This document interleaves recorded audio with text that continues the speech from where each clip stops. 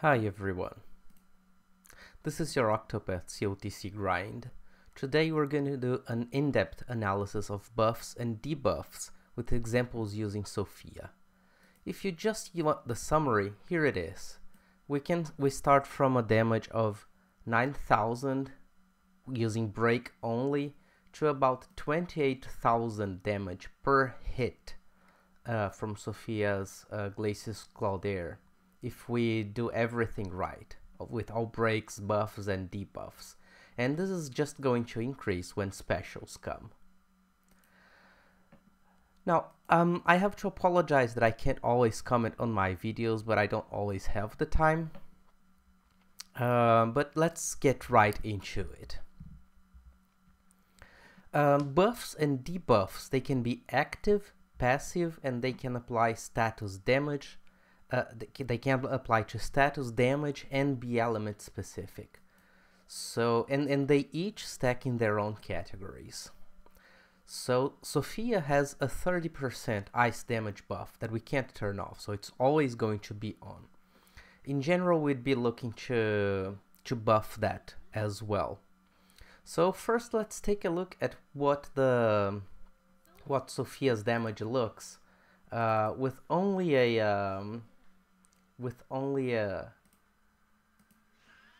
breaking. Let's speed up this video a little bit. So in this video, we're just going to break the NPC. We're using the level 85 battle-tested sword NPC because he's weak twice. So in this one, we're just going to break the NPC with Sophia so that he doesn't get any debuff. And we're gonna see how much his her three boosted Glacius Claudaire deals of damage. So let's take a look at this. So we see it's around 9,000 damage, right? Now let's jump to a fight where we're gonna use her ice debuff. So if we just use Raging Icewind, notice that Raging Icewind inflicts ice resistance down. So we can see in this icon, ice resistance down, but it's just 15%. Now Sophia has another skill that also inflicts 15% damage. And the way that buffs and debuffs work is that if you use the same skill, it's just going to be the 15%. But if you use both skills, then the the potency will increase to 30% beyond the duration. So let's take a look at this. First, we're gonna use only Raging Icewind. So you can see we're using Rage Icewind here. We're gonna use Raging Icewind again. So it's going to increase only the duration of the debuff, not the potency. It's still going to be 15%. Now we break the NPC with Sophia.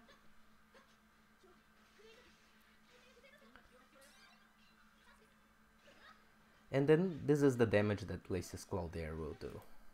Around 10,000 damage. So that's better than the 9,000 we saw before. That's an improvement, but we can do better. So let's jump to the next stage. This time, instead of just using Raging Icewind, what we're gonna do is turn 1, we're gonna use Raging Icewind. Now turn 2, what we're gonna use is Wild Icewind, another spell in Sophia's kit. But since it's a different spell, it's gonna stack another 15% on top of the 15% we already had, and also stack the duration, increase the duration. So this ability, I think it's extremely underrated. It was for me, for example. This time we're gonna use Wild Icewind, a different skill. So we have ice debuff stacked to 30%. Now let's break the NPC with Sophia. And let's take a look at what the damage looks like. See, we went from 10k to 12k damage, just because we use a different debuff spell that was not Raging Icewind. We use two different spells from the same character. Now, so far we have Sophia's buff, and we debuffed the ice resistance of the NPC, but we can also buff the magic attack of Sophia. She has 30% extra ice attack, but she doesn't have an extra magic attack. So let's see what that looks like. So this time, what we're gonna do is we're going to use Lynette. So same deal, but we're going to use Lynette's Masterful Cheer, turn 1. And then turn 2, what we're gonna do is use a different skill from Lynette. Masterful Moves, that's a single target buff. So the idea here is we're buffing the potency. So instead of having the only the 20%, we have 20% plus an extra 10%. It's not 35% because it caps at 30. Now we're gonna do the same thing. We're gonna use Wild Icewind on turn 2. We used Raging Icewind turn 1. Now let's break the NPC with Sophia. And then we're gonna check what our damage looks like with Glacius Clodair when the enemy is broken. Okay, now comes the Glacius Clodair.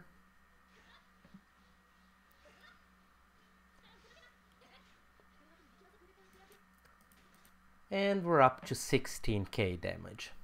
That's really nice, but we can still do better because we have active magic buff, but we can still have passive magic buff. So let's take a look at that. So here we're gonna take a look at passive buff. So Manuel is a 3-star NPC. This is a budget replacement for Eliza. Eliza buffs 20% magic passively, so it's a different category. Manuel only buffs 10, but since I don't have Eliza, we'll go with Manuel here. So this is what he does. Let's take a look at his kit. Let's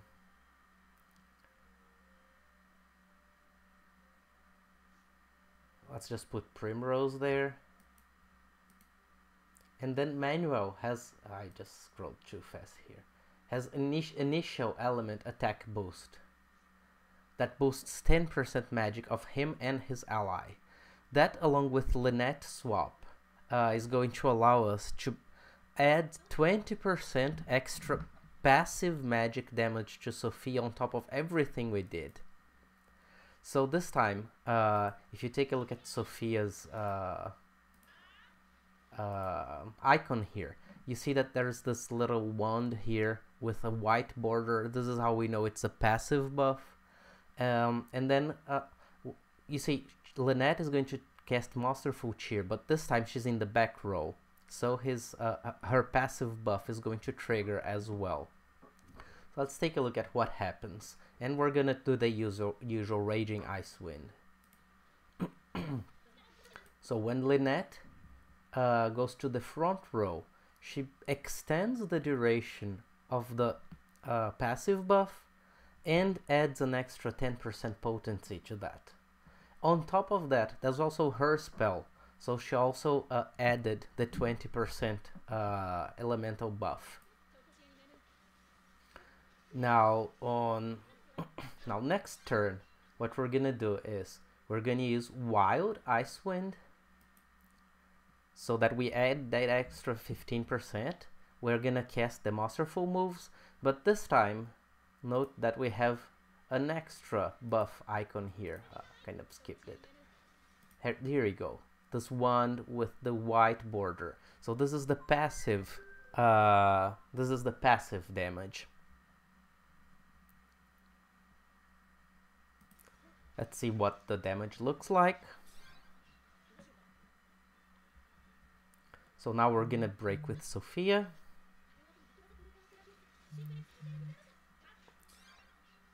And this is what the damage looks like. We're up to almost 19k damage. Now, what can we still do? Well, we can still actively debuff the NPC magic resistance. And this is what we're gonna do now. We're going to use Viola and Lynette to debuff his magic resistance by 30%. So on top of everything we did, what we're gonna do now is we're going to use Viola's Debilitate along with Raging Icewind and Masterful Cheer, swapping Lynette outside of the row.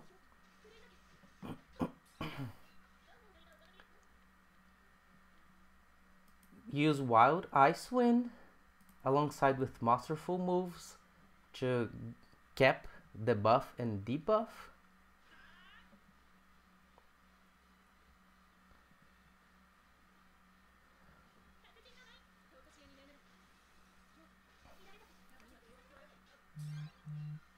And we're going to use Lynette's magical debuff in Bemusing Strut here. So we'll add an extra layer of debuff. You see that this just increased further reduced the defense. It stacked the duration. Now let's see what Glacius Cloudera looks like.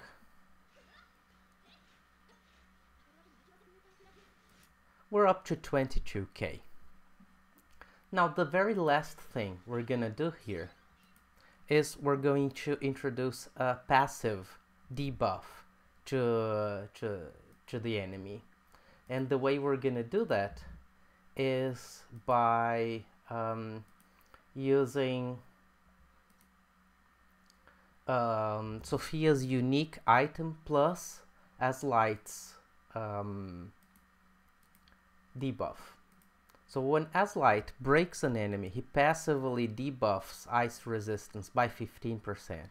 And we want to combine that with Sophia's unique item, which also passively debuffs the enemy by 15% at the beginning of the fight. That's her Awakening 4 accessory. Now let's see what the fight looks like when we do all of that combined. So now we see that in the beginning of the fight, the NPC has a passive ice debuff. You see that it's passive because of the white border here. So we do everything combined. Note that previously we never broke with Aslight, so we wouldn't proc her passive. But this time we're gonna do exactly that. So we're buffing, same deal with Wild Icewind, Masterful moves, Debilitate. Now we're gonna get the Bemusing Strut. But this time, notice that Aslight is the one breaking the NPC.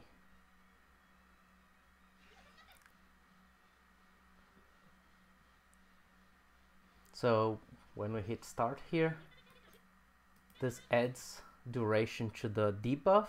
Now Aslight is going to break. So take a look at what happens here. In the passive ice debuff, it just increased in duration. So now we have everything stacked together. Let's see what Sophia can do. So now we're up to 28k per hit, which is a very nice improvement. There's only the specials to look forward to. And that's the analysis. I hope you all liked it. And that's your COTC grind signing off. Thank you.